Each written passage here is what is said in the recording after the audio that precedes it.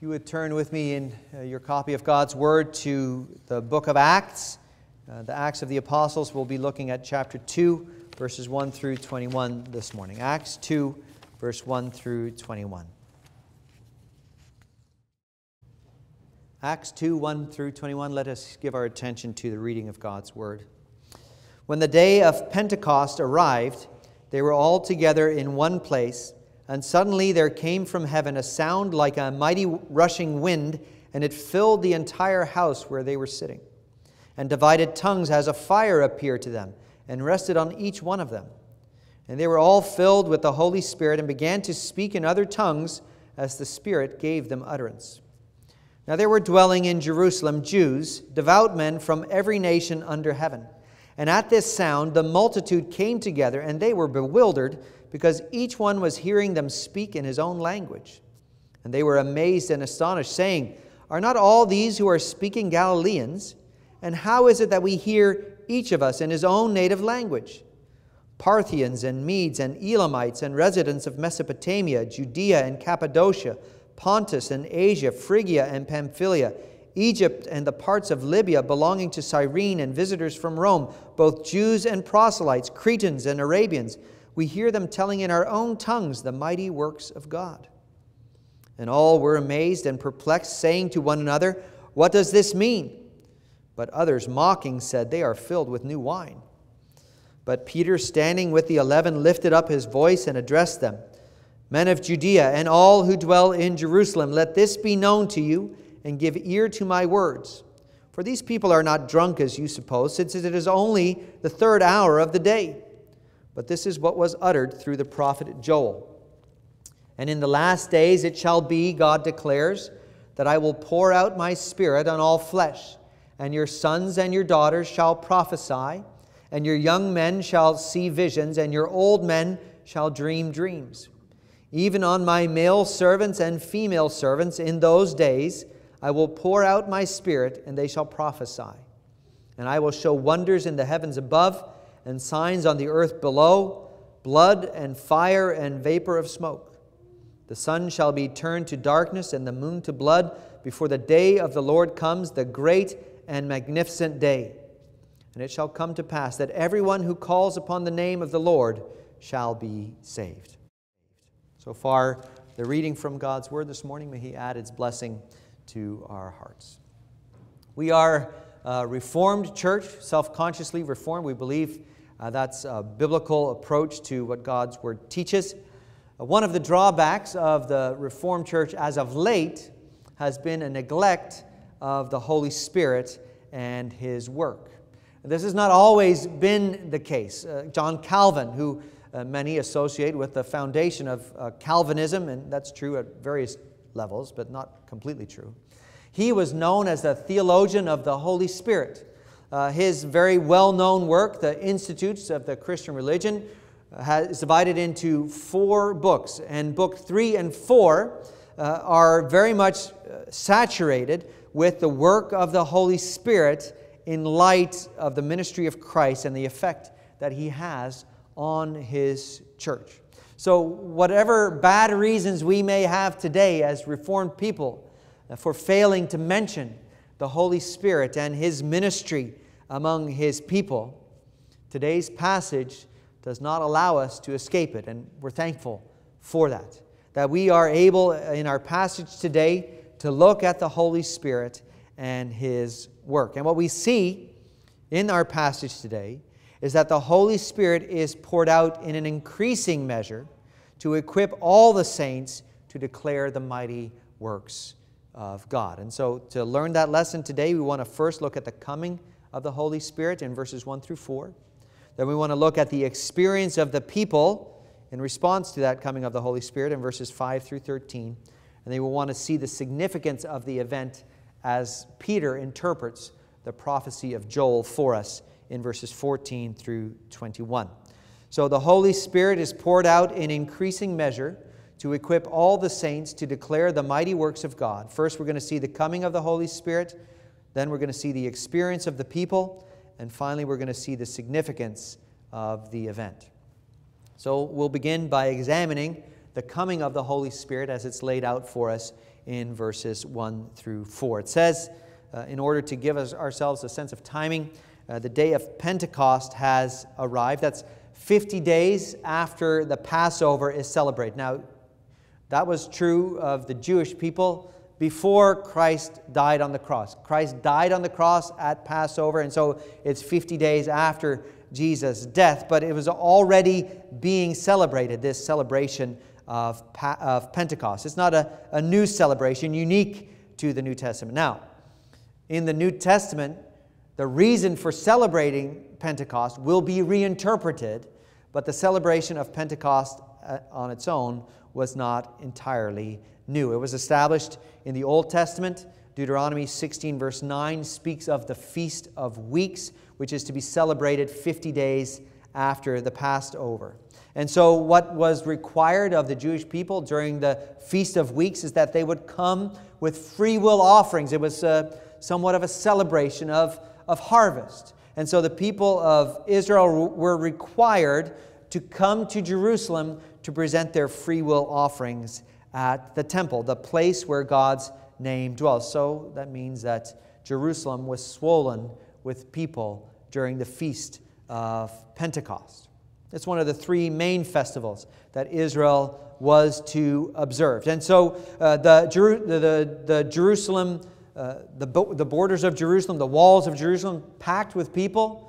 Also with the 120 disciples of Christ. They were told to wait in Jerusalem until the Holy Spirit had been poured out. The promised Holy Spirit arrived, and He hadn't arrived yet.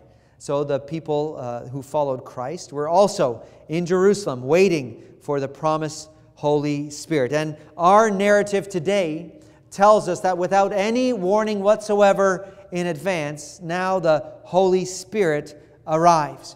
That He arrives with a sound like a mighty rushing wind. And you see that in verse 2.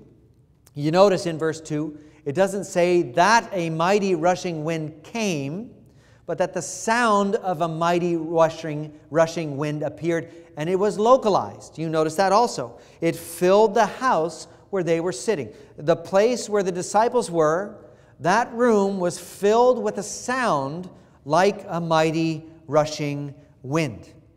It's only in the house where the disciples are staying. Perhaps they're in the upper room. We don't know that for sure. But beyond the sound of the mighty rushing wind, we see in verse 3 that another sign appears. Divided tongues as a fire appeared to them and rested on each of them. Now, I remember as a boy with my parents doing family worship. And part of what my parents did for family worship is when you were very little, they give you a little craft to do. My mom was a fairly crafty individual in the best sense of the word. And she had made for us a little, I don't know, a little colored piece of paper, and she had cut out different disciples, and we glued the disciples on the pieces of paper. And then she had cut out for us fire, and we put fire on the disciples. Now that makes an impression on a young boy. The disciples are on fire. Well, the passage doesn't say that's exactly what happened. It says that tongues as of fire appeared and rested on the disciples. So like the wind wasn't wind, it was the sound like a rushing mighty wind. And the fires are not real fire, they are tongues like fire that are resting on the disciples of Christ. Luke is trying to give to Theophilus an idea of what things were like on that day. He's writing to somebody, and when you're writing a book, it's hard to imagine exactly what things looked like or sounded like in that moment. And so Luke is giving some descriptions. And he says the Holy Spirit came, and His coming is to be recognized by the disciples not only because of what they see, these tongues as of fire, but also by what they hear, this sound of the mighty rushing wind. The ear hears the special sound. The eye sees the special appearing of the divided tongues like fire. And these signs, they say, pay attention. This is not usual. Something special is going on right here, right now, in this particular moment. Rather than just giving the descriptions, though, He doesn't just say what happened to the disciples. He tells us the significant event that followed the announcement of the fire and the the tongues of fire and the sound of the mighty rushing wind. In verse 4, Luke sets before us the significance of the event. They were all filled with the Holy Spirit, and they began to speak in other tongues as the Spirit gave them utterance. The Holy Spirit is poured out, and one of the results of His arrival is the speaking in tongues of the disciples. The signs announce that the Holy Spirit is coming, and that leads to the specific result. The outpouring of the Holy Spirit manifests through the speaking in tongues of the disciples. Now, in order to make sense of what's going on here in this passage, of these first 4 verses with the outpouring of the Holy Spirit, we have to understand the work of the third person of the Trinity, the Holy Spirit, in all of redemptive history. Because the outpouring of the Holy Spirit is not the first action of the Holy Spirit. He's not a New Testament addition to the Trinity. He always was, and He always has been working. And His work is recorded in Scripture right from the beginning. We get to the second verse in all of Scripture, and there we find the Holy Spirit. When you go to Genesis 1, we know Genesis 1 to be the chapter of God's Word that deals with the creation. It says there, the earth was without form and void, and darkness was over the face of the deep, and the Spirit of God was hovering over the face of the waters. The Spirit, the Holy Spirit, He's hovering over the chaos of the unformed substance. All the preparatory work that God had done in creating all matter, the Holy Spirit is hovering over that before God begins His creative work. All of this taking place on the first day of creation. There, the Holy Spirit is already present in Genesis 1 and verse 2. But we see the Holy Spirit throughout the Old Testament, not only at creation. It's not like the Holy Spirit is just there at creation energizing matter, and then He takes some time off until He has to come in Acts 2 because He's going to be busy in the New Testament. Here, the Holy Spirit in the Old Testament is being recorded in His work throughout the Old Testament. And so you see it in places like the book of Judges, where Othniel and Gideon and Samson are all described as being filled with the Holy Spirit. The King Saul, the apostate king later on, at one point in 1 Samuel 10 and verse 6 is described as being filled with the Holy Spirit that he might prophesy. In addition, in the Old Testament, you see the prophets in Isaiah and Ezekiel being described as being filled with the Holy Spirit. In those particular instances, it seems that these kings and judges and prophets are receiving a special gifting, a special anointing to help them with a specific task to which they have been called by God. And the Holy Spirit is a source of power for these kings, these prophets, these judges in the Old Testament. But there's something more in the work of the Holy Spirit in the Old Testament. And that shows up in several places. I want to only think of one. I want to think specifically of Psalm 51. The Holy Spirit's work must include an abiding presence to restrain sin in the life of the believer. Old Testament and New Testament. The Old Testament believer and the New Testament believer are redeemed by the same Savior, by the same way, faith in the Lord Jesus Christ. And when sin is committed in the Old Testament, the Holy Spirit is grieved. In the New Testament, the Holy Spirit is grieved. The only difference is degree and perspective. Now, let me explain that a little bit. Perspective in the sense that the Old Testament believer looks ahead to what Christ will accomplish and anticipates the fulfillment of the promise of God in Christ. The New Testament looks back. It sees in the rearview mirror, in a sense, what Christ has already done. But both Old Testament and New Testament person must receive what they know by faith. They must receive it by faith. Now, who works faith in the heart of man? The Holy Spirit works faith in the heart of man. And that's why in Psalm 51, verse 11, David pleads. He pleads with God that He would not take His Holy Spirit away as a result of his sin. This is the cry of David, a recognition that the Holy Spirit is abiding in him, And he's pleading with God, God, I have sinned against you willfully, presumptuously. Do not remove your Holy Spirit who dwells in me. Do not remove him from me. Do not take him away as a result of my sin. So the coming of the Holy Spirit, it's not a brand new activity from among the Trinity. It's not the third person being introduced into the life of the believer. But there is an increase in degree in the work of the Holy Spirit. The Holy Spirit, as in the Old Testament, he's giving power for a specific task. But who's receiving that power now? Is it reserved for the king? For one among millions? Is it reserved for the prophets? However many prophets we have in our Old Testament Bible, the office of a prophet was rare in the Old Testament. Was it for the judges who required a special anointing during a specific season in their lives? Is it reserved for one or two among the million? No, now God gives his Spirit to the entire church. He pours it out on all the church. It says in verse 4 that they were all filled with the Holy Spirit. The people who receive his power are now expanded beyond what you saw in the Old Testament manifestations. The church is being equipped to do what God set it apart to do, to bear witness to the work of Christ. So we see the coming of the Holy Spirit. Now let's examine together the experience of the people. I'm not talking about the experience of the disciples. I'm talking about the experience of the people who were dwelling in Jerusalem, who witnessed what took place on the day of Pentecost.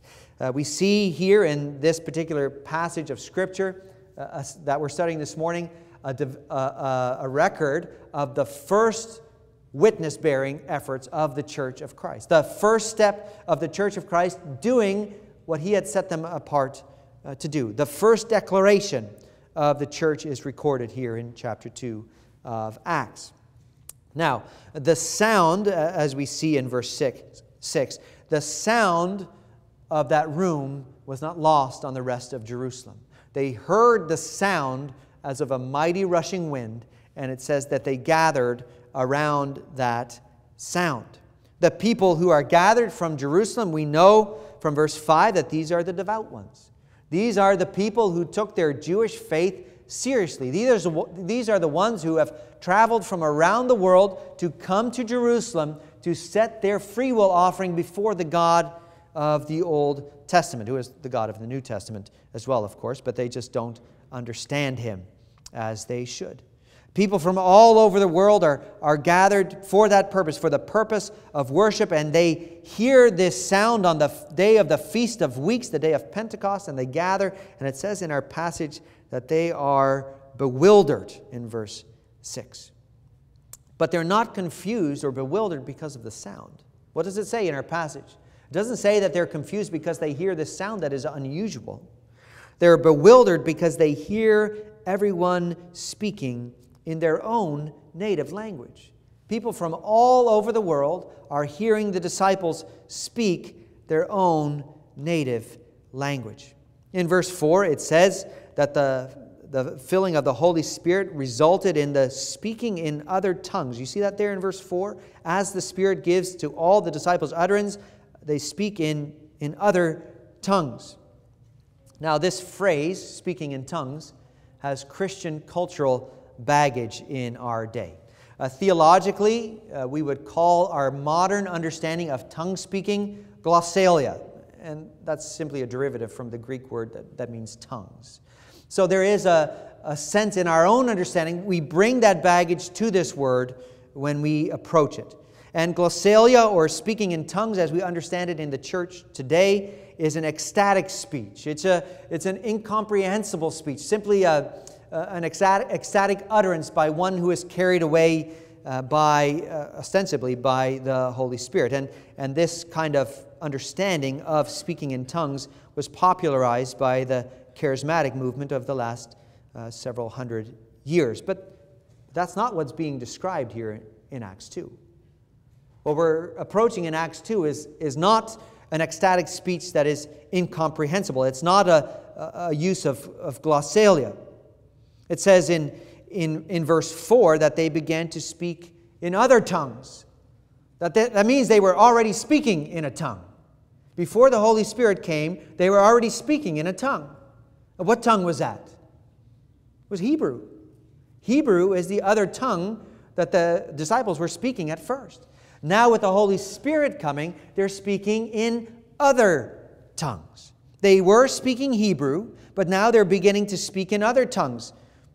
Tongue in the Greek language is simply another way of saying language. They're speaking in other languages. They were speaking Hebrew, but now they're speaking all sorts of other language. And verse 6 bears that out, doesn't it? They're amazed not by the sound, but they're amazed because everyone is hearing the disciples speak in his own language. There were 120 disciples. It tells us that in Jerusalem. There were 120 disciples, and each of them was speaking in another language as the Holy Spirit gave them utterance. That, my brothers and sisters, that is what mystifies the devout Jews who are gathered in Jerusalem at the Feast of Weeks. It's not ecstatic speech. We should know when we describe ecstatic speech or glossolalia as we think of it today, that is not uniquely Christian. That is not an outworking of the Holy Spirit necessarily. That is done in many religions. Naturalistic religions, pagan religions, they use glossolalia, ecstatic utterances. But what is taking place here is not glossolalia. What's taking place here is the speaking in other language to all the devout Jews who are gathered under the sun in Jerusalem. There is the declaration of God's mighty works in previously unknown languages, unknown to the disciples, that is. God had divided language at one point, hadn't He? You remember back in Genesis 11, they're trying to do some construction project, and God says, now I'm going to divide their languages. And the people scatter. Well, now, because of the Feast of Weeks, all of them are brought together, and God overcomes the obstacle that He has put in place for man. He takes away the obstacle of language. He gives to the disciples the ability to speak in all sorts of languages. Why? So that they can tell a neat story to their children later? No, so that the mighty works of God would be declared to all the devout Jews who are gathered there. And so when you look at our passage here, verses 7 through 11, you see this great description of all the different places where these Jews have gathered from. 15 different languages might be represented. And the disciples, men from Galilee, fairly simple, not extraordinary people, fishermen, certainly don't have access to Rosetta Stone material, right? They don't have that on their hard drive at the time. They know 15 different languages all of a sudden. That is the work of the Holy Spirit in the life of the disciples. And they're bearing witness to Christ, the mighty works of God. The crowd hears it. And what do they hear? The mighty works of God. Or another way to say that perhaps would be Christ and Him crucified. They hear of God entering into time and space and working redemption for His people through faith. And the people, as they deal with their astonishment, as they deal with what they see and hear, they have two responses. In verse 12, it describes part of the group. It says, all were amazed and perplexed. So there's an astonishment. There's a wondering among some of the people who hear the speaking of these different languages. But that's not, the all is not everybody. Because it says later on in verse 13 that others are mocking. Others make fun of what they see. They see the disciples speaking in these different languages, and what do they say? They're just a bunch of cheap drunks. They make light of the circumstance. Now, sometimes as people, we do that. We make light of grave circumstances because in our immaturity and in our shallowness, we don't know how to handle. We don't know how to handle these things, so we make light. I know an example of my own family, right? My parents abandoned me in 1994. I was only 22, barely able to feed myself. I was just married. I had a daughter, and they moved from Toronto, Canada to Los Angeles, California. And I remember, is in June 1994, we had that the next day they were leaving. And so the whole family gathered, right? My older brother and his family, we went to his house, and I came with Lisa and Rachel, and we went to see my parents. And we spent much of that night laughing and joking. Why? Because we didn't want to face what we knew was coming. We didn't want to face that we knew at one point we were going to have to say goodbye. And we were going to live thousands of miles apart, and we wouldn't be able to have these moments anymore.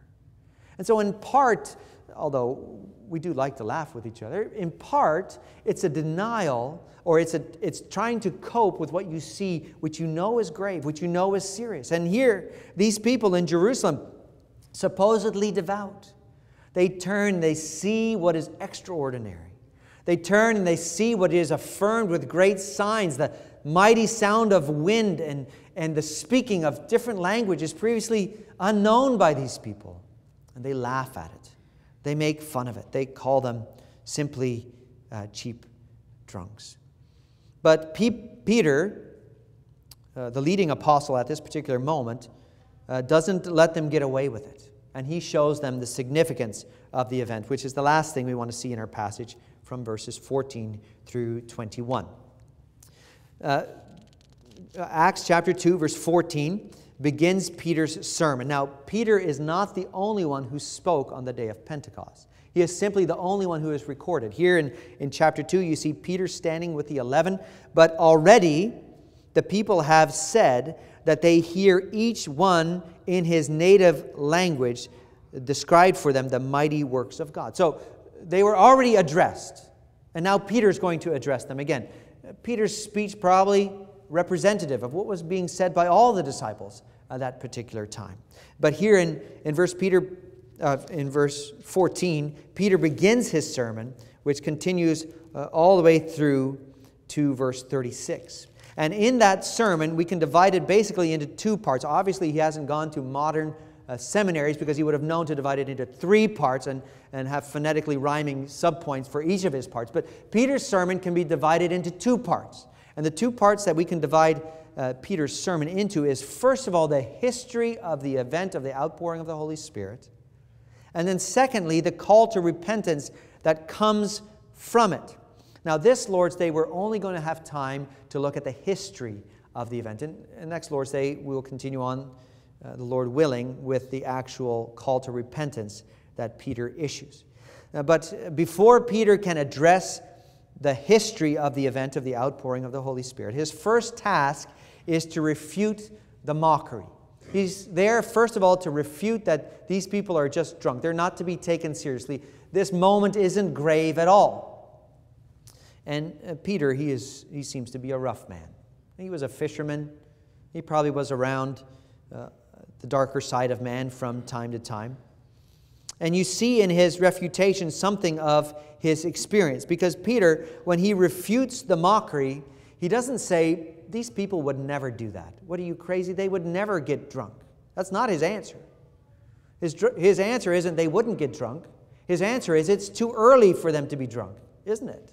He says, it's only 9 in the morning. Who gets drunk at 9 in the morning? It's not. That's why he says it's unlikely that these people are drunk. It's not that it's not possible. Peter appeals to the likelihood of the moment due to the time. But what he does is, in removing the mockery, he doesn't allow the people to escape what is happening. It's not avoidable because of Peter's sermon. This day, this first day of Pentecost, celebrated as we understand it in the New Testament church, it's not the result of men in a drunken stupor, but this is the outworking of God and His promise of redemption. These words are fulfilling what was spoken by the mouth of the prophet Joel. That's where Peter starts in verse 16.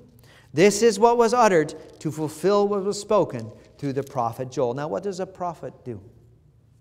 A prophet declares the word of God. And so Peter is pressing these devout worshipers. What you see is the result of the God you claim to worship. The one that you have ostensibly gathered to worship in the giving of your free will offerings. He is the one who has brought this day about. Not some cheap wine. This is the work of God Almighty. And so, in appealing to the words of the prophets, he is appealing really to the heart of the people who have gathered in Jerusalem at that particular time. And so what Peter does is, in verses 17 through 21, he quotes Joel, the 2nd chapter, and the 28th through the 32nd verse. And in this prophecy of Joel, we see the expansion in degree of the working of the Holy Spirit. It says there that sons and daughters shall prophesy in verse 17. Young and old shall see visions. Male servants and female servants will receive the Holy Spirit in that day.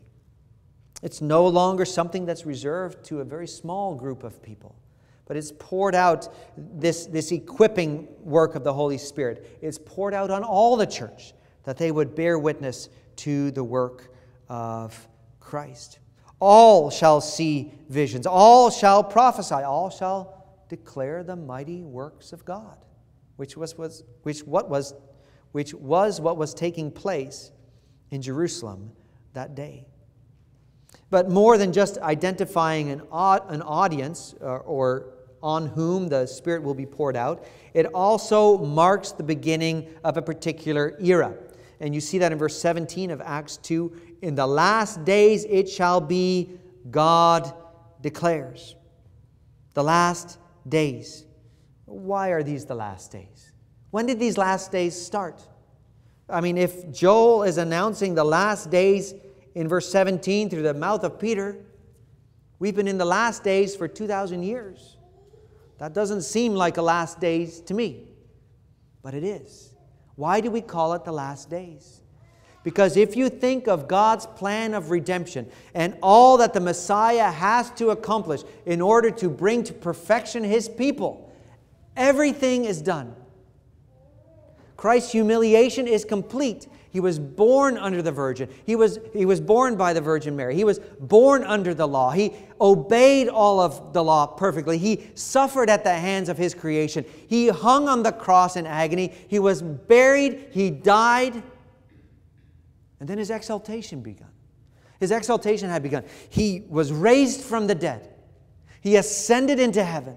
And He is seated at the right hand of God the Father Almighty, from where He will come to judge the living and the dead. And that, my friends, is the only thing that's missing. The only thing that's missing is that He hasn't returned yet. So we are in the last days because all that God needs to accomplish has been accomplished. We're only waiting for His return. Everything that the Lord has predicted has come to pass. In redemptive history, all is done except the return of Christ.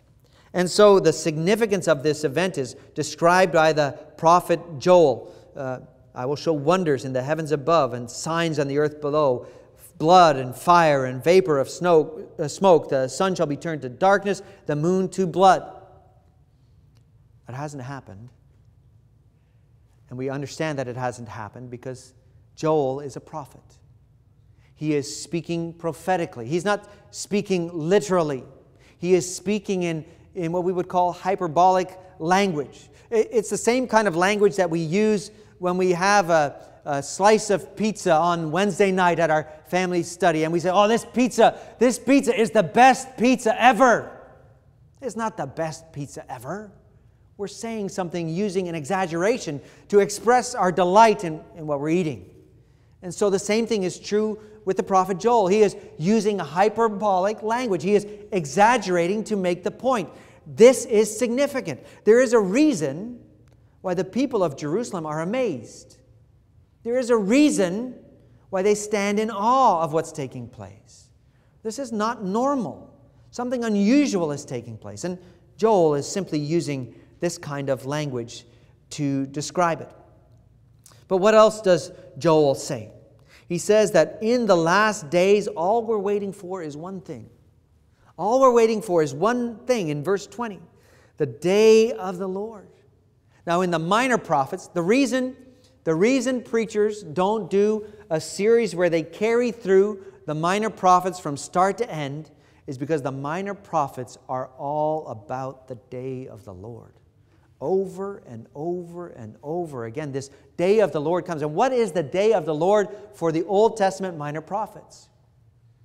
It's that day when the judgment of God will come down like a hammer on the people of Israel for all their obstinacy, for all their disobedience. And that day of the Lord in the Old Testament is a picture and shadow of the day of the Lord that will be when Christ returns on the clouds of heaven. And He comes to judge the living and the dead.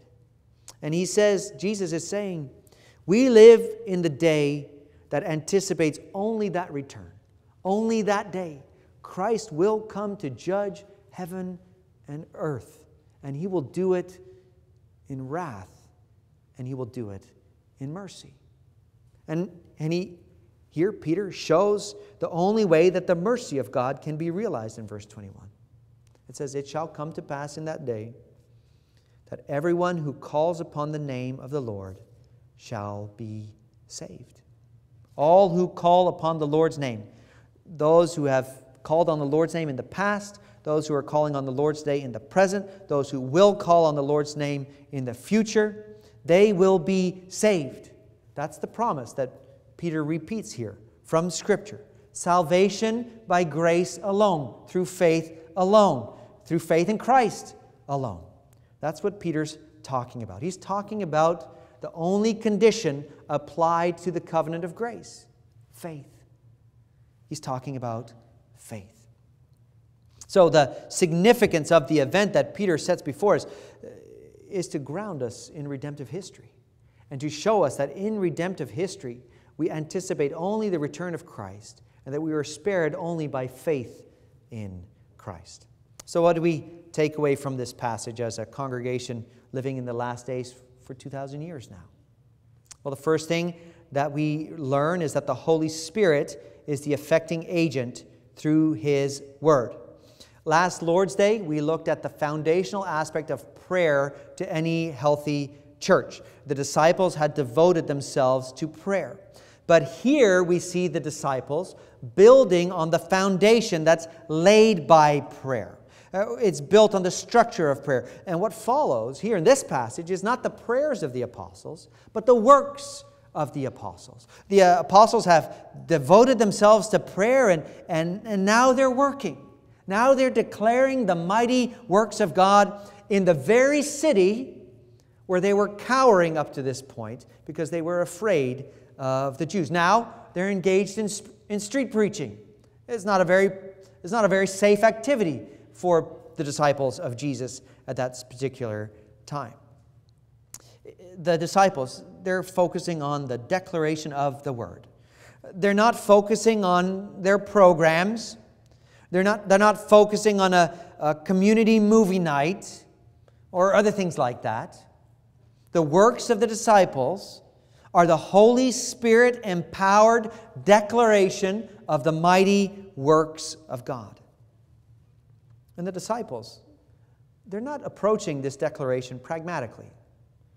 Or they're not having a focus group. See what part of Jerusalem will receive the message better than the others. Which ones are more favorably disposed? Let me find the ones that I think will like it the best and tailor my message to them. They simply declare. They declare the mighty works of God. They're doing it through the Holy Spirit's strength, performing the task of the church. And that was the church's task then, and it's the church's task now. The declaration of the Word of God, the mighty works of God, is the calling of the church. That's the calling of Cliffwood Presbyterian Church as well. Just as prayer must be the foundation of any healthy church, so must be its commitment to the declaration of the mighty works of God. Now, the problem, of course, is that the church is always tempted to lose sight of this task. The church is always tempted to have what we would call mission creep. This is what God calls us to do. This line, all we have to do is go that way. And in time, we get knocked off a degree or 2 or 45. And before we know it, we're heading off in a place where we're not called to go. Providing for the poor. Being a place of community, of friendship. Bringing neighborhoods together. Providing a safe environment. These may flow out of the church, but they are not the calling of the church. The calling of the church is to declare the mighty works of God. So, if Cliffwood Presbyterian Church ever becomes a place where God's word is not declared, we will be a failure. We will be an apostate church. We are called to declare the mighty works of God. Certainly here in the pulpit that's true, but it's also true of your lives. It's also true of you as members of the body of Christ. Your calling is to declare the mighty works of God wherever you may be found. For some of you, you're doing that in your home with your children. For some of you, you're doing that in your workplace. For some of you, you're doing it as part of your ministry. But all of us are called to declare the mighty works of God. Not in the same way, not in the same forum, not with the same sophistication, not with the same words, but we're all called to declare the mighty works of God. And it's not a calculated activity for the Church of Christ based on expected returns. We don't engage in missions because we think that's going to be a good return on our money. Our tithing is going to increase, so we better get out there and do some missions. We don't do it that way. We do it because it is the command of God. It's a foundational obligation to declare Christ and Him crucified. Now, what will be the response to this declaration? It says in the Bible that it's a stumbling block for Jews and it's folly for the Greeks. We can expect that the declaration of the mighty works of God will be met with, they're just a bunch of crazy drunks. They've had too much wine early in the morning. We can expect that it will be met with dismissal. But that's not our problem. Our problem is not how it's received. Our obligation is to, through the power of the Holy Spirit at work in the church, declare the mighty works of God. It's the mission of the church, and we're to carry it out with diligence. And I don't think we can leave this passage behind without stressing that the obligation for mankind is to call upon the name of the Lord. The Lord Jesus Christ. He is your only hope for salvation. That is the exclusive claim of the Christian faith. It's what makes everybody mad at the Christian faith. There is no hope for you apart from Christ Jesus. There isn't anything anyone can do to be saved. Adam plunged the whole human race into a condition of guilt, both in our nature, what we would call our original sin, and in our actions, what we would call our actual transgressions, or our actual sins. That is the condition of mankind, and you can't get out of it. It's not possible. And so there's only one thing you can do, the Bible teaches. Call on the name of the Lord. I think that's it's a bucket statement. It captures the gospel message, calling on the name of the Lord. It's a summary statement. Embedded in it is everything that gives me hope from Scripture. The perfect obedience of Christ, His willing sacrifice on the cross, His resurrection from the dead, His pouring out of His Holy Spirit, His sanctification in the life of the believer, and the sure knowledge that one day, we live in the last days, one day He will return, and He will judge the living and the dead. And what will He say to you, Christian? He will say, "You are my righteous one. You are counted as righteous because you have called on the name of the Lord." Not because you are righteous in and of yourself, but because Christ's righteousness has been given to you. That's your only hope. Christ, His name, His righteousness imputed, credited to my account. And that's the message of the New Testament church.